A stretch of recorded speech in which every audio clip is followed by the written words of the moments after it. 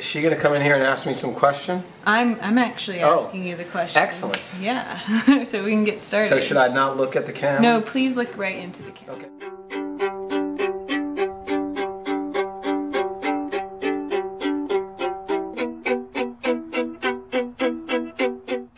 I think education is clearly one of the core civil rights issues in our country today. It has been and continues to be, in part as the community activists and lawyers working from Brown and even before Brown recognized that the access to education was the linchpin to the access to really full inclusion of people of color in the American society. It was the only real path to economic independence, to social inclusion, and to political engagement. And so while that struggle was won to a certain extent with Brown versus Board of Ed and some of the cases following, since then there has continued to be pushback against expanding educational opportunities for students of color and for low-wealth students, and there continues to be that pushback. And so the struggle is continuing, it's evolving,